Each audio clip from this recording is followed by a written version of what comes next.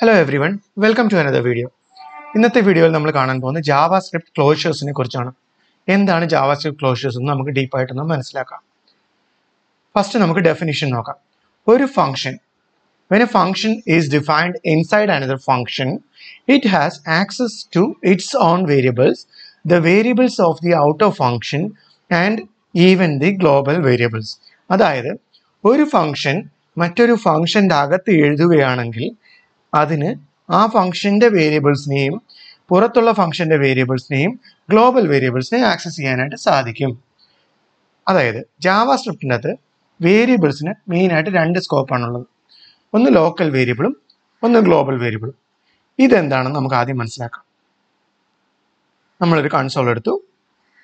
നമ്മൾ let ABC equal to 150 എന്ന് കൊടുത്തു. ABC എന്ന് പറഞ്ഞൊരു വേരിയബിള്.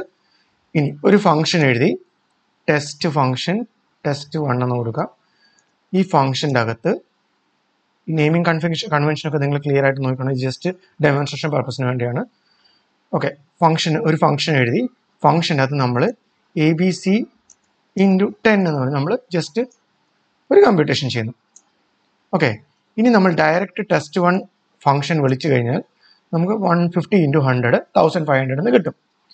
അതായത് ഈ ഒരു വേരിയബിൾ ഡിഫൈൻ ചെയ്തേക്കുന്നത് ഫംഗ്ഷന്റെ പുറത്താണ്, അതായത് ഗ്ലോബൽ സ്കോപ്പിലാണ്.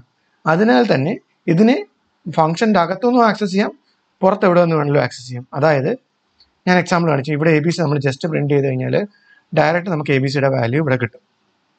ഓക്കെ, ഇതാണ് ഗ്ലോബൽ വേരിയബിൾസ് എന്ന് പറയുന്നത്, ഗ്ലോബൽ സ്കോപ്പിലുള്ള വേരിയബിൾസ്. ഇതിനെ ഫംഗ്ഷൻ്റെ അകത്ത് യൂസ് ചെയ്യാൻ പറ്റും, ഫംഗ്ഷന്റെ പുറത്ത് യൂസ് ചെയ്യാൻ പറ്റും. ഇനി നമുക്ക് ലോക്കൽ വേരിയബിൾസ് നോക്കാം. നമ്മൾ ജസ്റ്റ് ഒരു ഫംഗ്ഷൻ എഴുതുന്നു, test2 എന്ന് എഴുതാം തൽക്കാലത്തിന്. ഇനി ഇതിനകത്ത് ഒരു വേരിയബിളിനെ ഡിക്ലെയർ ചെയ്യുന്നു, CDE ഈക്വൽ ടു 144 എന്ന് കൊടുക്കുന്നു. റിട്ടേൺ CDE × 5 എന്ന് കൊടുക്കുന്നു. ഓക്കെ, ഇപ്പം നമ്മൾ test2 എന്ന് പറഞ്ഞ ഫംഗ്ഷൻ ഡിഫൈൻ ചെയ്തു. ഇനി ഈ ഫംഗ്ഷൻ നമ്മൾ റിട്ടേൺ ചെയ്ത് കഴിഞ്ഞാൽ എന്ത് കിട്ടും? 144 × 5 720 എന്ന് കിട്ടും. പക്ഷേ നമുക്ക് ഈ CDE എന്ന് പറയുന്ന വേരിയബിൾ ഔട്ട് സൈഡിൽ ആക്സസബിൾ ആയിരിക്കില്ല. CDE ഞാൻ ടൈപ്പ് ചെയ്തിട്ട് എൻ്റർ അടിച്ചു കഴിഞ്ഞാൽ അൺകോട്ട് റെഫറൻസുകൾ CDE ഈസ് നോട്ട് ഡിഫൈൻഡ് എന്ന് പറയും. കാരണം ഈ CDEയുടെ സ്കോപ്പ് ഇതിൻ്റെ അകത്ത് മാത്രമാണ്. ഓക്കെ, പക്ഷേ ഇവിടെ ABCയുടെ സ്കോപ്പ് എന്ന് പറഞ്ഞാൽ ഗ്ലോബൽ സ്കോപ്പാണ്. ഈ ഫംഗ്ഷൻ്റെ അകത്തല്ല ABC ഡിഫൈൻ ചെയ്തേക്കുന്നത്. ക്ലിയർ ആയെന്ന് വിശ്വസിക്കുന്നു. അപ്പോൾ രണ്ട് ടൈപ്പ് ഓഫ് സ്കോപ്പാണുള്ളത്. എന്താണ്? Local സ്കോപ്പും global സ്കോപ്പും. ഇനി നമുക്ക് എന്തിനാണ് ഒരു ക്ലോഷർ യൂസ് ചെയ്യുന്നത് നമുക്ക് നോക്കാം. നമുക്ക് ഗ്ലോബലി ഡിക്ലെയർ ചെയ്തേക്കുന്ന ഒരു വേരിയബിളിൻ്റെ വാല്യൂ നമുക്ക് ഒരു ഫംഗ്ഷൻ വഴി ഇൻക്രിമെൻ്റ് ചെയ്യണമെന്ന് വിചാരിക്കുക. ഗ്ലോബൽ സ്കോപ്പാണ് അതിനുള്ളത്. അപ്പോൾ അപ്ഡേറ്റ് കൗണ്ട് എന്ന് പറഞ്ഞൊരു നമ്മുടെ ഫംഗ്ഷൻ എഴുതി. ഈ ഫംഗ്ഷൻ്റെ അകത്ത് ചെയ്യുന്നത് കൗണ്ട് ++ ചെയ്യുന്നു. എന്നിട്ട് കൺസോൾ ലോഗ് കൗണ്ട് കൊടുക്കുന്നു. ഓക്കെ, അപ്പോൾ ഗ്ലോബൽ സ്കോപ്പുള്ള ഒരു വേരിയബിളിനെ നമുക്ക് ഇതിൻ്റെ കൗണ്ട് ഇൻക്രിമെൻ്റ് ചെയ്യാനായിട്ട് നമ്മളൊരു ഫംഗ്ഷൻ എഴുതി. ഈ ഫംഗ്ഷൻ വഴി മാത്രമേ നമുക്കിത് ഇൻക്രിമെൻ്റ് ചെയ്യാവുന്നുണ്ടെങ്കിൽ, അതായത് എക്സാമ്പിൾ പറഞ്ഞാൽ ഒരു യൂസർ ഒരു ബട്ടൺ ക്ലിക്ക് ചെയ്യുന്നതിനനുസരിച്ച് ഈ കൗണ്ടിൻ്റെ നമ്പർ കൂടണം. അതിനായിട്ട് നമ്മളിപ്പോൾ അപ്ഡേറ്റ് കൗണ്ട് എന്ന് പറഞ്ഞ ഫംഗ്ഷൻ എഴുതി. ആ ഫംഗ്ഷൻ നമ്മൾ കോൾ ചെയ്ത് കഴിഞ്ഞാൽ 124 ആവുന്നു. ഓരോ തവണ കോൾ ചെയ്യുന്നതിനനുസരിച്ചും ഇത് ഇൻക്രിമെൻ്റ് ആയിട്ട് വരും. പക്ഷേ ഇതിൻ്റെ പ്രശ്നം എന്താണെന്ന് ചോദിച്ചു കഴിഞ്ഞാൽ നമുക്ക് ഈ കൗണ്ടറിനെ ഇൻക്രിമെൻ്റ് ചെയ്യണമെങ്കിൽ ഈ ഫംഗ്ഷൻ്റെ അകത്ത് കോൾ ചെയ്യാതെ തന്നെ നമുക്ക് ഡയറക്റ്റ് കൗണ്ടിൻ്റെ വാല്യൂ ചേഞ്ച് ചെയ്യാനായിട്ട് സാധിക്കും. എക്സാമ്പിൾ പറഞ്ഞാൽ 500 ആക്കി ഇനി കൗണ്ട് ചെയ്യാൻ പ്രിൻറ്റ് ചെയ്ത് കഴിഞ്ഞാൽ 500 എന്നുള്ള വാല്യൂ കിട്ടും. അപ്പോൾ ഈ ഫംഗ്ഷൻ്റെ അകത്ത് കയറാതെ തന്നെ എനിക്കിത് എക്സിക്യൂട്ട് ചെയ്യാൻ സാധിക്കും. ഇത് നമുക്ക് ഒരു കൗണ്ടർ, അതായത് ഒരു പെർട്ടിക്കുലർ യൂസറിൻ്റെ ക്ലിക്ക് ഇവൻറ്റിനനുസരിച്ച് നമുക്കിത് കൗണ്ട് ഇൻക്രിമെൻ്റ് ചെയ്യാനായിട്ട് സാധിക്കില്ല. ഈ ഒരു ഫംഗ്ഷനാലിറ്റി വരുമ്പോൾ നമുക്ക് വേണ്ടത് ഈ ഫംഗ്ഷൻ്റെ അകത്ത് ഒരു വേരിയബിൾ വേണം. ആ വേരിയബിൾ ഓട്ടോമാറ്റിക്കായിട്ട് നമ്മൾ ബട്ടൺ ക്ലിക്ക് ചെയ്യുന്നതിനനുസരിച്ച് ഇൻക്രിമെൻ്റ് ആവണം. ഫംഗ്ഷന് പുറത്ത് പാടില്ല. പുറത്തായി കഴിഞ്ഞാൽ ഇത് ആർക്ക് വേണമെങ്കിലും ആക്സസ് ചെയ്യാവുന്ന രീതിയാവും. അങ്ങനെ നമുക്കൊരു ക്ലോഷർ എങ്ങനെ എഴുതുന്നതെന്ന് നോക്കാം. ഇത് നിങ്ങൾക്ക് ക്ലിയർ ആയെന്ന് വിചാരിക്കുന്നു. അതായത് ഒരു ഗ്ലോബൽ സ്കോപ്പിലുള്ളൊരു വേരിയബിളിനെ നമുക്കൊരു ഫംഗ്ഷൻ വഴി അപ്ഡേറ്റ് ചെയ്യാം, പക്ഷെ അല്ലാതെ നമുക്ക് അപ്ഡേറ്റ് ചെയ്യാനായിട്ട് സാധിക്കും. അപ്പോൾ നമ്മുടെ പർട്ടിക്കുലർ സിനേറിയോ വർക്കാവില്ല. അതിനകത്ത് നമുക്കൊരു ക്ലോഷർ എഴുതി നോക്കാം. ഓക്കെ, അപ്പോൾ നമുക്കൊരു കാര്യം ചെയ്യാം. നമുക്കൊരു കോൺസ്റ്റൻറ്റ് ആഡ് എന്ന് പറഞ്ഞൊരു കോൺസ്റ്റൻറ്റ് കൊടുക്കാം. ഇതിൻ്റെ അകത്ത് ഒരു അനോണിമസ് ഫംഗ്ഷൻ, അതായത് പേര് കൊടുക്കാത്ത ഫംഗ്ഷനെയാണ് നമ്മൾ അനോണിമസ് ഫംഗ്ഷൻ എന്ന് പറയുന്നത്. ഓക്കെ, ഒരു അനോണിമസ് ഫംഗ്ഷൻ എഴുതുന്നു. അനോണിമസ് ഫംഗ്ഷൻ എഴുതുന്നു. അതിൻ്റെ അകത്ത്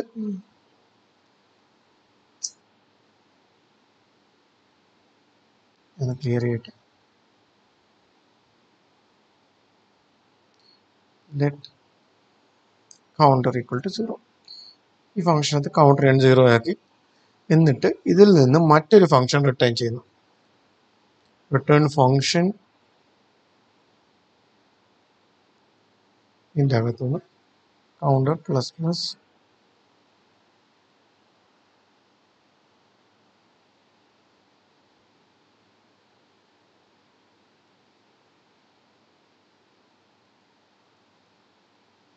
കൗണ്ടർ ഫംഗ്ഷൻ എനിക്ക് കൗണ്ടറിൻ്റെ വാല്യൂ ഇവിടുന്ന് റിട്ടേൺ ചെയ്യണം. Return counter. ഓക്കെ, അപ്പം ഞാൻ ഇതിൻ്റെ അകത്ത് എന്താണ് ചെയ്യുന്നത്?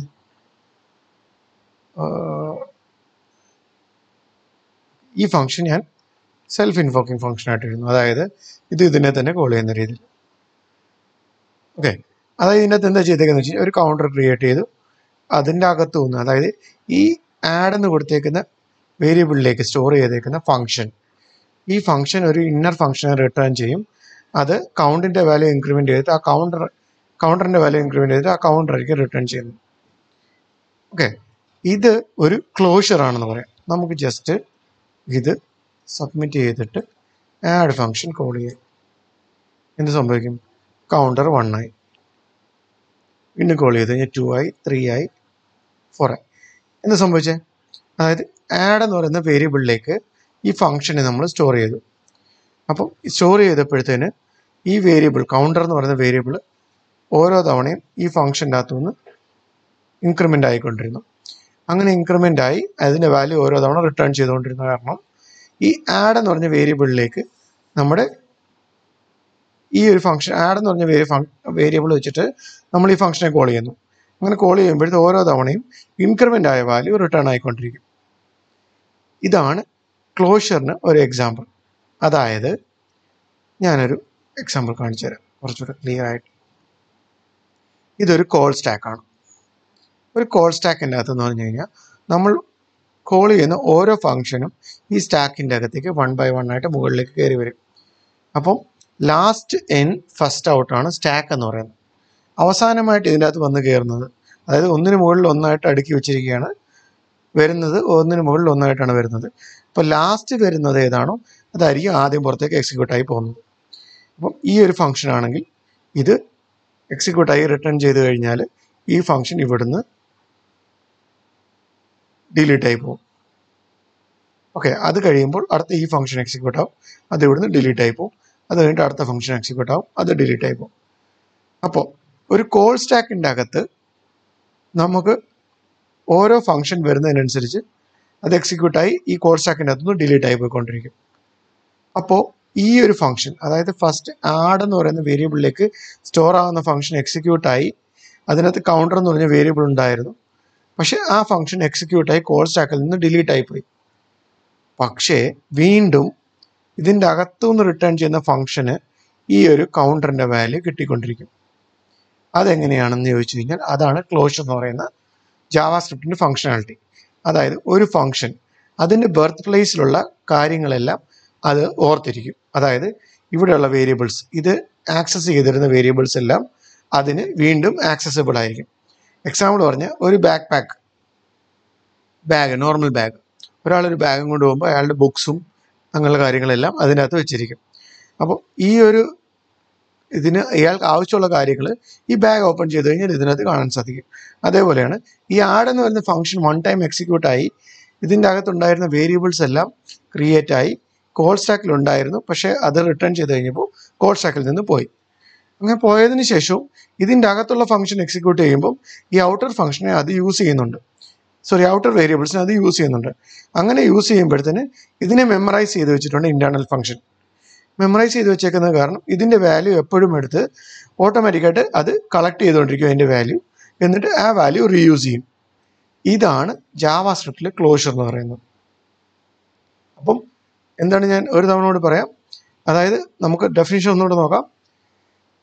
ഇൻസൈഡ് ഒരു ഫംഗ്ഷൻ്റെ അകത്ത് മറ്റൊരു ഫംഗ്ഷൻ റിട്ടേൺ എഴുതിയിരിക്കുകയാണെങ്കിൽ അതിൻ്റെ വേരിയബിൾസിനെയും ഔട്ടർ ഫംഗ്ഷൻ്റെ വേരിയബിൾസിനെയും ഗ്ലോബൽ വേരിയബിൾസിനെയും എല്ലാത്തിൻ്റെയും ആക്സസ് കാണും. അത് എവിടെയാണോ ആ ഒരു ഇന്നർ ഫംഗ്ഷൻ്റെ ബർത്ത് പ്ലേസ്, നമ്മുടെ ഇപ്പോഴത്തെ കേസിൽ ഈ ഒരു ഫംഗ്ഷൻ്റെ ബർത്ത് പ്ലേസ് എവിടെയാണോ അവിടെയുള്ള വേരിയബിൾസിനെ എല്ലാം ഇത് ഓർത്ത് വെക്കും. അതിൻ്റെ വാല്യൂസ് അതിന് ആക്സസ് ചെയ്യാനായിട്ട് സാധിക്കും. ഇതിൻ്റെ കൂടുതൽ പ്രയോജനം വരുന്ന എവിടെയാണെന്ന് വെച്ച് കഴിഞ്ഞാൽ നമുക്ക് രണ്ട് ടൈപ്പ് ഓഫ് ഫങ്ഷൻസ്, അതായത് ഇപ്പം എക്സാമ്പിൾ പറഞ്ഞു കഴിഞ്ഞാൽ ഒരു ഔട്ടർ ഫംഗ്ഷന് ഒരു ഇന്നർ ഫംഗ്ഷനെ ആക്സസ് ചെയ്യണം. അതായത് ഒരു പബ്ലിക് ഫംഗ്ഷനുണ്ട്, ഒരു പ്രൈവറ്റ് ഫംഗ്ഷനുണ്ട്. പബ്ലിക് ഫംഗ്ഷന് ആക്സസ് ചെയ്താൽ മാത്രമേ പ്രൈവറ്റ് ഫംഗ്ഷനെ ആക്സസ് ചെയ്യാൻ പറ്റത്തുള്ളൂ. ഡയറക്റ്റായിട്ട് പ്രൈവറ്റ് ഫംഗ്ഷനെ ആക്സസ് ചെയ്യാൻ പറ്റില്ല. അങ്ങനെ ഒരു സിറ്റുവേഷൻ വരുമ്പോൾ, അതായത് ഒരു ക്ലാസ്സിൻ്റെ അകത്ത് രണ്ട് ഫംഗ്ഷനുണ്ട്, ഒരു പബ്ലിക് ഫംഗ്ഷൻ ഒരു private function. Private function direct ആയിട്ട് ആക്സസ് ചെയ്യാൻ പാടില്ല എന്നുണ്ടെങ്കിൽ അതിനായിട്ട് നിങ്ങൾക്കൊരു ക്ലോഷർ യൂസ് ചെയ്യാം. ഈ പറഞ്ഞ കാര്യങ്ങൾ നിങ്ങൾക്ക് മനസ്സിലായി കാണുമെന്ന് ഞാൻ വിചാരിക്കുന്നു. നിങ്ങൾക്ക് എന്തെങ്കിലും ഡൗട്ട്സ് ഉണ്ടെങ്കിൽ കമൻറ്റ് ബോക്സിൽ എഴുതുക, ഞാൻ അതിൻ്റെ അകത്ത് റിപ്ലൈ ചെയ്യുന്നതാണ്. അതേപോലെ please like, share and subscribe for more videos like this. Thank you.